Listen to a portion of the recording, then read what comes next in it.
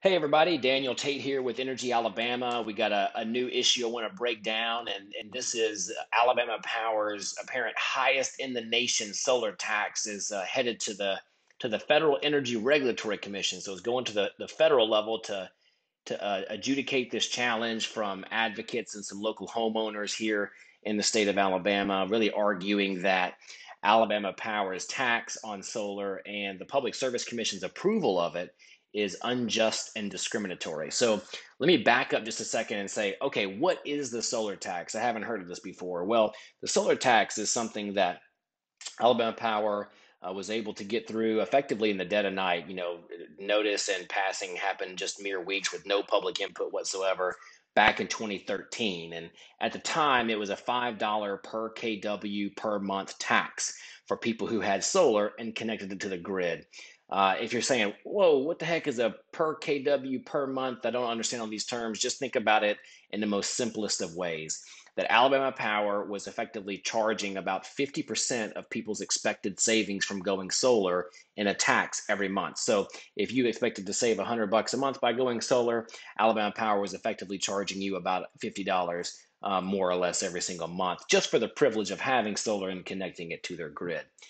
Through this kind of challenge at the state level, Alabama Power actually proposed increasing it to $5.41. So they wanted a higher tax. Kind of interesting considering that Alabama loves to think of ourselves as a low tax state, but yet we have our largest corporation here in the state actually proposing higher and higher taxes. But nonetheless, the Alabama Public Service Commission approved it. And so what's actually happening at FERC is that advocates and some local homeowners are asking FERC and saying, listen, this violates laws already on the books from the late 70s. Back in the oil embargo days, we had some laws at the federal level to help us reduce our dependence on foreign oil, increase our energy independence, energy conservation, local homegrown energy to compete, right, with utilities who were abusing their monopoly positions back then. And sound familiar, they're still doing it today. So these laws have been on the book for quite some time, and advocates are asking FERC to take an enforcement action to say Alabama Public Service Commission is not acting in adherence to federal law, and we need the Federal Energy Regulatory Commission or FERC to step in and force them to actually meet the letter and spirit of the law here in the state of Alabama. So as I was kind of going through the filing that the advocates have, a couple things really popped out to me. One is that Alabama Power, even at the state level, before it got to the federal level, has admitted in its own filings that solar customers cost less to serve.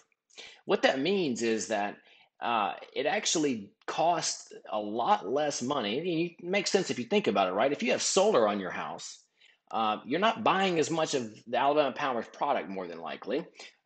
So there's less of their product that they have to get to you, which makes sense. That's part of the reason why people want to do it. It helps to save money because you can do it cheaper on your own.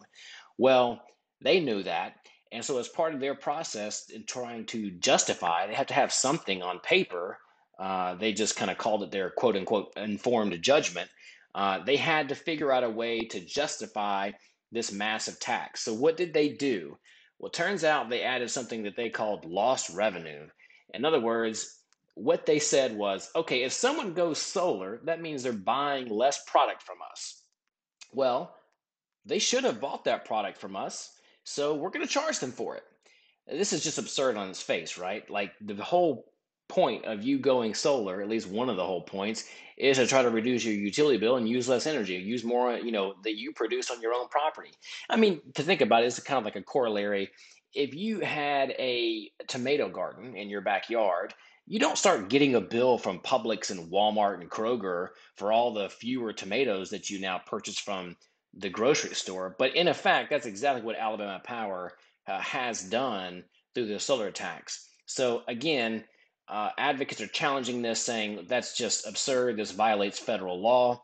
And they're asking FERC to take that enforcement action, to come in and say, listen, Alabama Public Service Commission, you can't do this, and a process by which to fix it.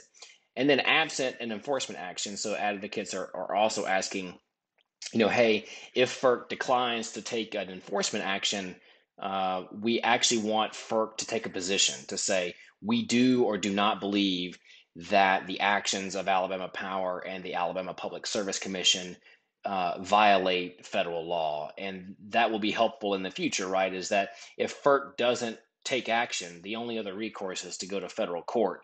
And so knowing what the commissioners at FERC believe is happening in accordance with federal law will be very important for a future court challenge if one actually ends up having to occur. So that is Alabama Power solar tax. You probably heard a lot about over the last few months with this. We've been, really working hard, and I know there are a lot of folks here in the state, like I mentioned, GASP and the Southern Environmental Law Center, working hard to get this done. But now it's at the federal level, and let's hope that our federal regulators will actually apply the law fairly.